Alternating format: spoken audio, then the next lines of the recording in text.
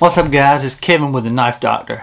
Thank you for tuning in today. If you're new to the channel, this channel is where I love to share my hobby.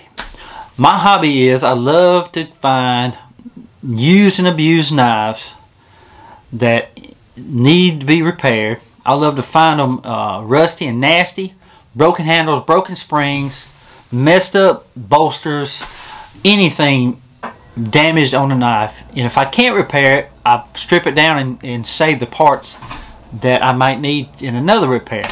So I'm always out looking for an old messed up knife. But the knives that I can repair, I like to repair them so that future generations may enjoy them like we are today. Because as you know it, especially the vintage USA made knives, they are just getting scarcer and scarcer every year. They're getting harder and harder to find. But I scour flea markets, yard sales, estate sales, pawn shops, and even eBay for knives that need a repair. And I also like to talk about EDC, everyday carry, such as pistols, watches, billfolds, flashlights, anything and everything and all that you could carry on yourself to make a bad day turn into a good day because you're prepared. I also like to review camping gear from time to time, so you might see a video of that. So if you like that kind of content on the channel, please subscribe. But today what I'm going to talk about is some knives that I bought on eBay and found in the flea market this past week. So stay tuned. Good morning, good afternoon, good evening, guys. Whichever time you're tuning in, I appreciate you're here. But I'm going to tell you about some knives I bought at Smiley's Flea Market in Macon, Georgia. I love going up there. So it's huge, and they got an area I call the yard sale type area where they have tables, and they just have, it's just full of stuff that I love to look at. But I bought 3 knives there, these 3, and I bought this one on eBay last week. I'll tell you about this one here in 1 second after I tell you about these. These 2 here, this one's a case, XX. According to the stamp on the main blade, it was made between 1965 and 1970. The model number on the back is a 3318HE. And if you're not familiar with case, first number always indicates the material used on the handles. And this is a 3, so that means it's a yellow composition or yellow plastic used to be here. The second number is the amount of blades. It's got 3 blades. That's what the second 3 is for. If it was 2, it would only be a 2-blade knife. So it's got 3 blades, so that's why there's a 3. 18 is the pattern of the knife, and this pattern is a stockman or a stock knife. The HE means it came with a sheepfoot blade, which is right here, and a penknife right there. But this is a great little knife I found, and I'm going to be able to put the handles back on here and clean it up really nice and kind of reshape the blade, as you can tell. But see, as you can tell, they've been whittled on some.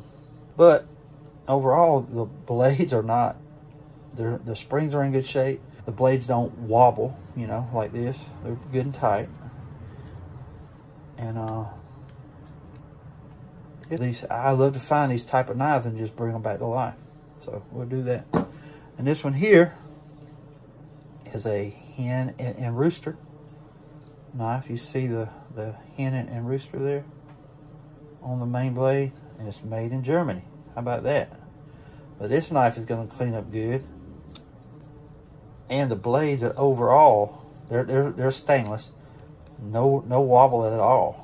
The only thing is these little pins, they go in and out. I'm going to have to get rid of these. It prevents the blade from shutting down like that. But no problem at all. We'll get rid of these and put new handles on them. This knife is going to shine up like new money. That little pin there, preventing it from shutting. There we go. And see how the main blade is? How perfect it is. It just needs to be clean, oiled, and new handles. And both of these, I'm going to be putting oak wood on and staining it in pecan. This one here, I bought off of eBay for 25 bucks with shipping and everything. Broke handle here. I'm going to take this one off. And I hate to take this one off, but I am. But I want them to match. Again, I'm going to put oak wood on there and stand it in pecan. But this one's made in it's a Western knife made in Boulder, Colorado.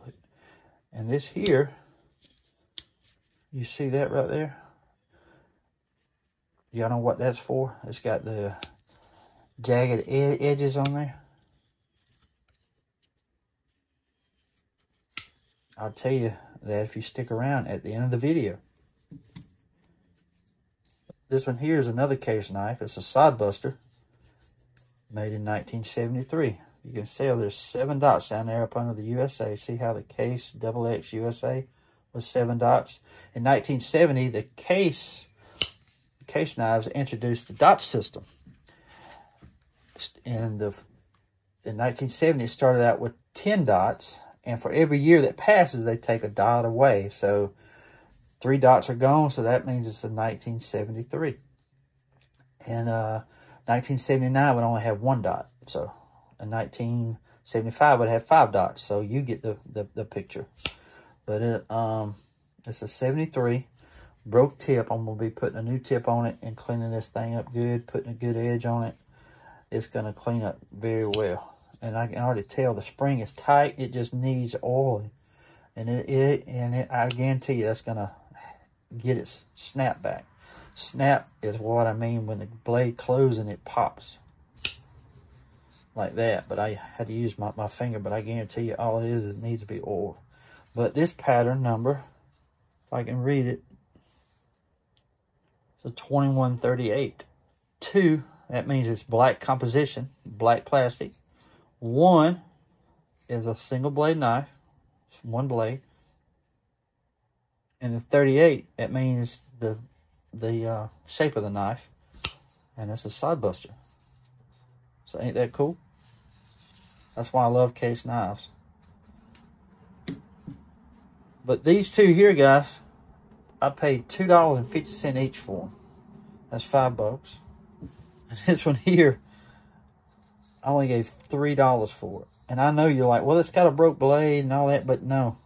You go try to find these buy these on eBay. They're still they're selling them for 20 and 25 bucks on eBay like they are. It's crazy. But $8 for all that. Again, I gave 25 of this on eBay with shipping. I'll get to this jagged thumbnail here on both blades. What this is for was a match strike. You could actually, I guess back in the day, the way the matches were made, you could rub, see it's kind of rough there, you could strike a match. Hear that? You could strike a match with that. I've tried it on the matches made today and I can't get it to do it, but that's what it is. That's what it's for. And you can tell this thumbnail edge here is smooth. But I thought that was a pretty cool idea. You can tell how rough it is. Anyway, guys, these are the knives I'm going to be working on. I'm going to start with this one today. And I'll be doing a video on that. So, thanks again, guys, for tuning in today. I really appreciate the support. If you like the content of the video, just give me a thumbs up and hit that subscribe button. And remember, guys, always be like a good knife. Stay sharp. And I'll see you on the next video.